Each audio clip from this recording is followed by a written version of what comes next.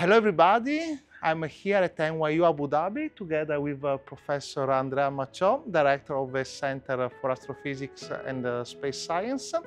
With him we started collaborating together with ASTROBEAT, and him and his team will also support the project for the post-flight data analysis and for the next steps. Hi Andrea, would you like to tell a bit about yourself? Yes, thank you for having me here.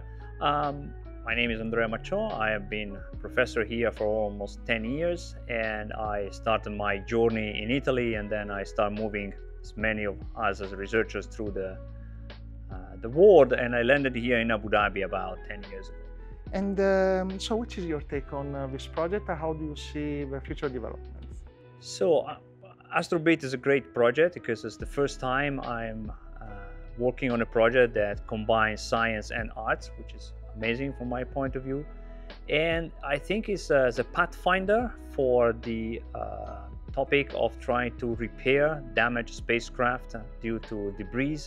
I think it has a great potential, and I'm very looking forward to see the data after it will go up and come down in a few months. Thank you very much. Actually, also I wanted to highlight one very strong aspect of your research center. So this center does incredibly complicated SPH simulations, loose particle hydrocold simulations, which is a technology that is used also to study space debris.